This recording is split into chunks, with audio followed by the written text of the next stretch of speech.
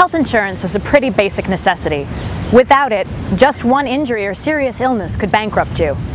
Today, we're here to talk to Americans to find out what they know about our health insurance system and to find out if they think they're healthy enough to get health care. Would you say that you know a lot about our health insurance system? No, I don't know a lot about it. Not a whole lot. No. I know a bit.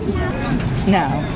I'd probably say I know a little bit. A little bit? What do you think? A little bit, yeah. I do know some. I wouldn't say I know a whole lot. Have you spent a lot of time negotiating with your health insurance, on the phone with them, heard a lot of hold music with them? Of course, yes. Yeah, it was confusing. Yeah. And, I don't even think my doctor really knew what.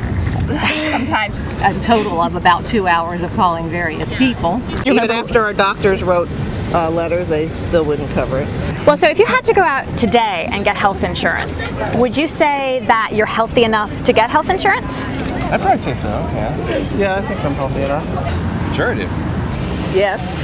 This is all pre-existing conditions that can make you ineligible for health care. Acne, cold sores, foot fungus, acid reflux. But if you were too short, you couldn't get health insurance. Do you think that's fair? Have you ever had a cold sore? Sure. If you've had a history of cold sores, that can actually keep you from getting coverage. Is that right? Does that seem fair? No. Seems like everybody should be able to get health insurance, no matter whether you had a zit in high school.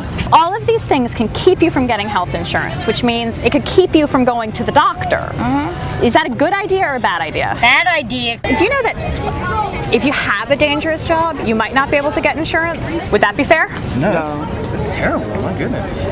A flight instructor or a dock worker and even a fireman or a policeman, if they went to apply for insurance on their own, they could get turned down just for being a policeman or a fireman.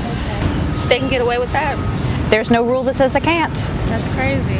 If you're restricting people based off the career that they're choosing, basically they're saying, oh, you're at risk, so we don't want to have to pay for it if something happens to you, so we're not going to cover you. All people should have health insurance. What do you think a better way would be? To make sure everybody has all the coverage they need. We need universal coverage, in my opinion. It should be universal. Unfortunately, what Americans don't know about our health insurance system could hurt them the next time they apply for coverage. But it doesn't have to be that way, and you can be part of the solution. Visit standupforhealthcare.org and sign the petition that demands that presidential candidates pledge to reform our healthcare system so that all Americans get the coverage they deserve.